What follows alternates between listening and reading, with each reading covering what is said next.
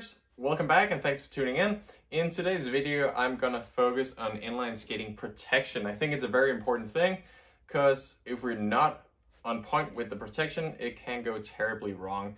And this goes for all skaters, whether you're a newcomer or a beginner who obviously need a little extra protection, or if you are an experienced skater, you're still gotta take care of yourself when you're out skating. It's a dangerous sport, we can go really fast, and some people consider it an extreme sport. For this, I received these protection equipment from Spfasziev that sent me these. It only took 2 days to actually get it, and I paid less than $20 American dollars. So I'm gonna make a little review of these, and then I'm gonna go through all the equipment and how to mount it for you in order to be safe when you're out skating. So in this box from Spfasziev, it comes, like I said, for less than $20, and it was delivered in 2 days. They say 2 to 4 days. I ordered it on Amazon. It's pretty quick, and it comes with these wrist guards, then they have elbow protectors, and then there is the knee protectors. So my personal recommendation, if you're completely new to inline skating, I would just go with all of it. Obviously, you gotta wear a helmet as well. In professional skating, that's mandatory, and if you don't want to risk a concussions, I really recommend everybody to wear a helmet at all time. And on the top of a helmet, the less experience you have, the more equipment you should wear. Of all these things, I really want to highlight the wrist guards and the knee protectors, because obviously elbows are important as well if you don't want ugly scars or scratch your elbows. But the thing you get out of knee protectors is that you feel more comfortable. So if you feel a little unstable and you sense that you're about to crash, instead of panicking, trying to do a weird roll fall and then end up breaking your collarbone or whatsoever, you're just gonna be a little more secure, and you know that you can just lean forward and then put your knees to the ground because you're gonna slide instead of ripping your skin off or breaking any bones. So having these is just as much as an insurance if something happens. It is also just what makes you a little more comfortable, and that's what you need to break your barriers and improve your skating. Kind of same thing goes for the wrist guards. When you have wrist guards, you don't really overthink. If you feel uncomfortable, you know you can always put your hands down, and that's just gonna make it nicer knowing that they're there. And trust me, I spent way too much time in my early years of skating without protection, and that's why my knees are full of ugly scars today. So don't ever go down on equipment. Like I told you, these are only $20, so it's really worth spending that money. On the top of that, these have some sort of cushion, so even though they're made out of plastic, you do fall on them quite softly and they're gonna absorb some of that bumping. On the top of that, they're breathable, which for me is a big plus, because if you're skating in the summer, which I think most of us are, it gets really warm when you have big knee pads like this on your knees and your elbows, and you feel maybe a little over-equipped, and it gets warm and you get sweaty. And I know from my mom that she didn't like that when I was younger, coming back with all this sweaty equipment, just laying in the house. So these are breathable and you're not gonna overcook when wearing them. In just a few seconds, I'm gonna show you how to mount these and how to actually skate with them. Same goes for the helmets. There's this new system called MIPS, which I also recommend because that's a little safer. But it also comes at a higher price. But think twice, because of all the things you could save money on, your health and well-being is probably not the first thing you should go on and save money.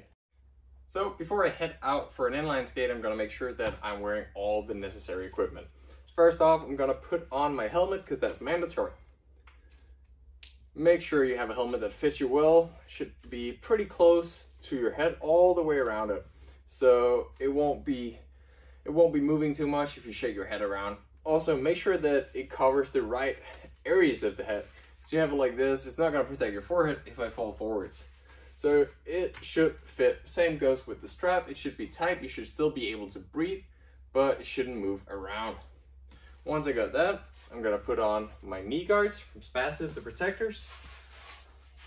Pretty easy to slide up here. They fit well. Then use these Velcro bands to tighten. There's 2 of them, so you can make sure it fits you at the bottom and at the top. You can also decide how tight you'd like them to be. Personally, I like them pretty tight. Not sure why, maybe just because it makes me feel a little more safe if I go for downhill skates or or whatsoever. It won't hurt as long as you get it. Still have a blood flow throughout. It shouldn't be too bad. I'm gonna tighten those two. Then when it comes to the elbows, kind of the same idea. The only difference is that they're smaller. So that's one thing you gotta remember when you open a package like that. These are gonna be smaller, and those are the ones you would need up here for the elbows. Personally, I wouldn't use these, but I've also skated for a ton of years, so that's why I feel a little more comfortable skating without them, even for downhill or motor pace sessions. But if you're new to skating, it really won't hurt. And these are black like that. You almost don't even notice them, so it won't make you look uncool or anything when you're out skating. If anything, taking care of yourself is pretty cool. Just gonna slide on the other one. You're gonna notice these are pretty light actually, which I find to be a big plus, because the only big drawback I could see in wearing protection is that you're not as mobile. You kind of limiting your movement, but with these, I feel like I'm comfortable moving as much as I would want to. Finally, for the hands, I'm gonna put on these. Again, they have Velcro, so you can attach them however firmly you'd like on your wrist. See, they have this little hole for the thumb to go through, which makes it pretty nice. And it's kind of the same system with the Velcro that goes through the hole, and then you just tighten it. Most of this is very individual, how tight you would want it to be. But again, my preference is that almost the tighter the better. But again, they're super simple to loosen. So when you're out skating, you can always just loosen them up if you feel that they're a little too tight, or tighten them a little more if you feel that they're too loose, of course. Just gonna put the last one on so you can see how the full gear looks. And that's about it. Now I got everything on. I am ready to put on my skates and go out and have fun safely. And again, just to demonstrate when you get better at skating, if you don't want to wear all this equipment, what you're going to do first is that you're going to take off the elbow protectors, because those are really the ones you need the least. But again, just there's no reason to not wear all of this until you feel perfectly comfortable leaving it behind. And remember, the helmet is always mandatory, and trust me, you would rather wear these than having all the scars you would get after years of skating. Next up, I'm just going to take on my skates and go do what I love the most, inline skating. Thanks a lot for watching this video. If you're interested in these specific Spfasziev protectors that I recommend, they're really easy to get on Amazon, and the price is pretty extraordinary. I'd say $20 is not a lot of money for what you get out of it. I'll leave a link below for you guys to check that out. I can only recommend it, and I can only recommend taking care of yourself.